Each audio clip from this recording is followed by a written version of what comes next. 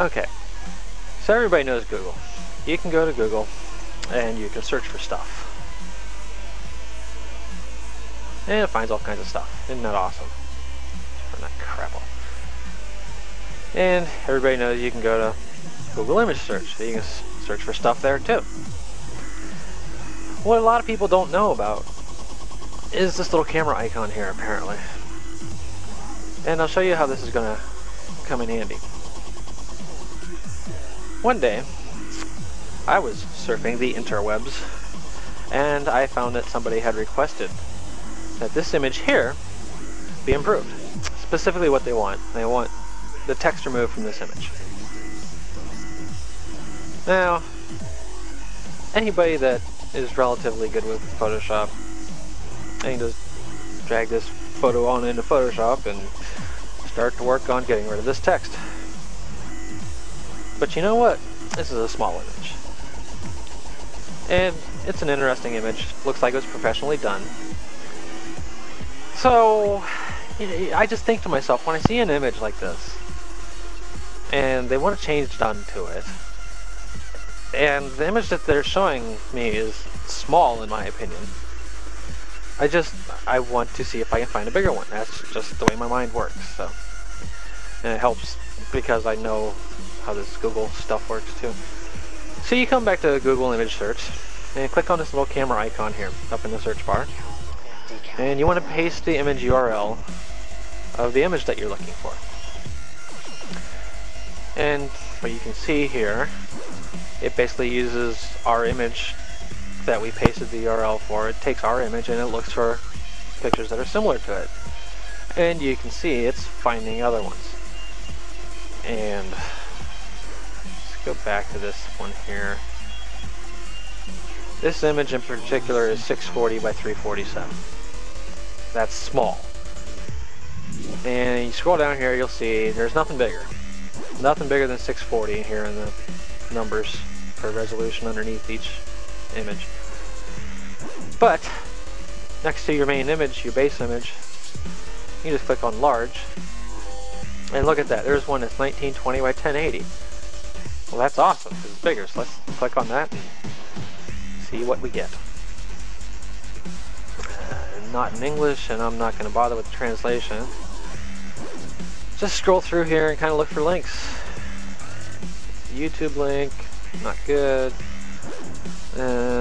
What's this? Well, that's not what we were looking for.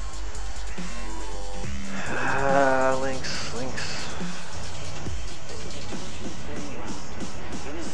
So, go back to Google here. You'll see this was the file name that it found on that website. So, what we could do is just do a control find and type in BMP.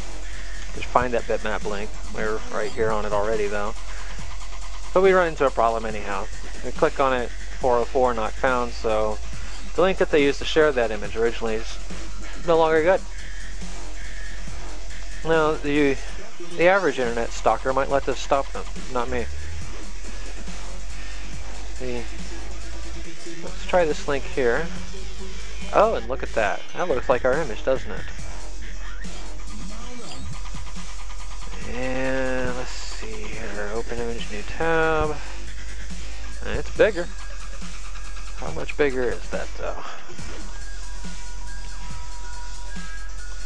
Just opened up OpenView and pasted it in there just so I can get a visual to show you here. This image is 1000 by 666 pixels. That's definitely better. But is that really the best we can do? Let's copy this image URL. We'll go back to our Google search and click on the camera, and we'll do another search with the new image as our base image to see what it finds. And I'm just going to click on large, and look at that, 1920 by 1280.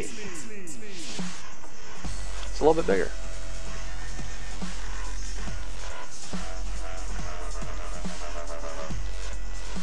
Forgot to open it in a new tab. So we've got this image here. You just click on full size image to get it. Right click, copy image, go back to my handy dandy OpenView and paste it in there. And you can see down here 1920 by 1280. This image is definitely good. This is awesome. Yay, internet. Can I view just this in a tab? Where are we at? We don't want that one. This one. Where is it? There it is. So, we found a bigger image. Not only is it bigger, but in my opinion, the color's better too. And if you remember what I said, the original request for this image was remove this text. For whatever reason, they don't like the text up here in the corner. So, just by going to Google and searching for a similar image, not only did we find a bigger and better image, we found an image without the text on it. So,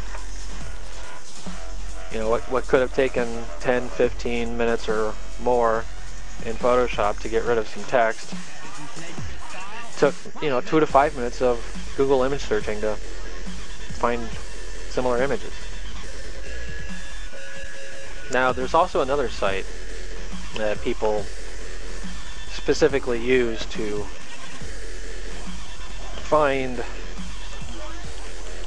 their images.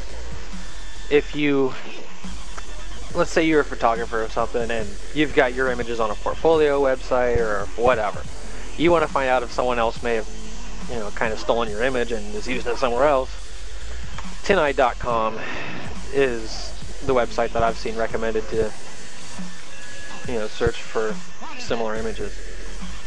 I don't know enough to explain why TinEye works differently than Google image search works, but they do work differently. For the random image searches that I do, Google image search usually works out better for me than TinEye does. That's just the way it is. But I always try both, because you never know what you're going to find until you try searching for similar images.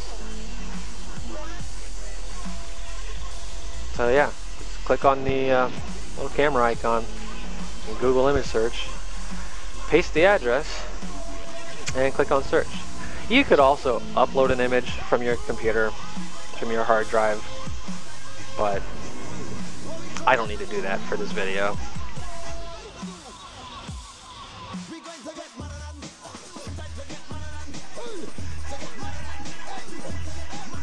Okay. So yeah, Google image search, it rocks. Learn to use it, love it. Can save you some headaches sometimes, save you some hassle.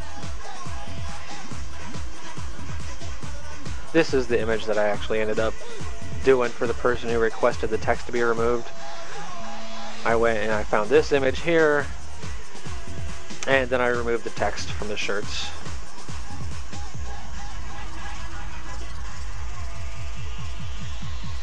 And this image is 1920 by 1280. Pretty cool stuff. Google image search, camera icon, it rocks!